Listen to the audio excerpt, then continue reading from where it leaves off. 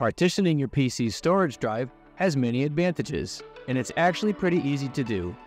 So what are the advantages of partitioning? Separating your data by partitioning allows you to organize and manage your data more effectively. Not only that, but if your personal data files are separated from the operating system files, the risk of data corruption and/or loss during malware attacks and system crashes is greatly reduced. In case of system failure or data loss, you are able to restore specific partitions without affecting the entire drive. You can also back up just certain partitions while leaving others untouched. Partitioning also enhances security when isolating sensitive data in their own partition. Encrypting those partitions will add another layer of protection. One other advantage, you can run multiple operating systems on the same computer if you partition the drive to allow different configurations. So how do you create a new partition? You can Windows search and select Create and Format Hard Disk Partitions, or right-click on the Start button and select Disk Management. In the Disk Management window, you will see a list of all the available disks and their partitions. Right-click on the disk from which you want to create a new partition. Select Shrink Volume. This option allows you to resize the existing partition, which will free up space for the new one. The Shrink dialog box will appear, showing the total size of the disk and the available space that can be shrunk and relocated.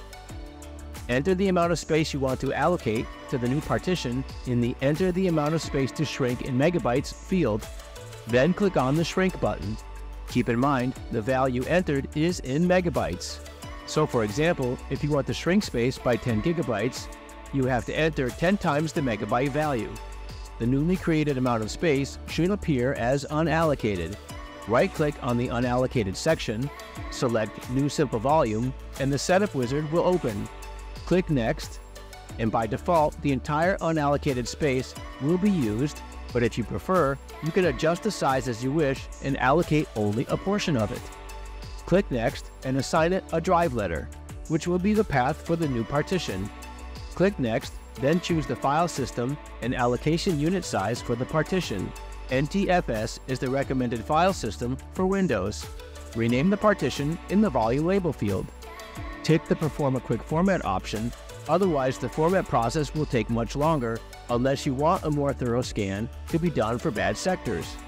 Once you've decided on the formatting details, click Next, review the selected settings details, and if everything is okay, click Finish, and the new partition will be created. Once the process is complete, you will see the new partition listed in the Disk Management windows. You can find it using the File Explorer within this PC, and it will be ready as a separate drive. You can always delete a partition when it's no longer needed. To delete a partition, right-click on the Start button and select Disk Management. From the Disk section, right-click on the desired partition you want to delete and select Delete Volume. Be very careful when deleting partitions, as data loss is possible if it's not done correctly, especially if the wrong partition is accidentally deleted. A confirmation dialog box will appear warning you that all the data on the partition will be completely deleted. Make sure this is the partition you want to delete and back up any important data on the partition before clicking Yes to continue. When you are certain and ready to proceed, click Yes to confirm the action. With the selected partition now deleted, it will no longer appear in the volume list, and the space it occupied will become unallocated again, which can be reallocated back to its original disk or be kept as unallocated for future designation. Whenever you need help or have any questions, you can always reach out to us through social media for support, and we also have the Dell Community Forum. There are many other support tutorials available on this channel, so become a subscriber today. Thanks for watching.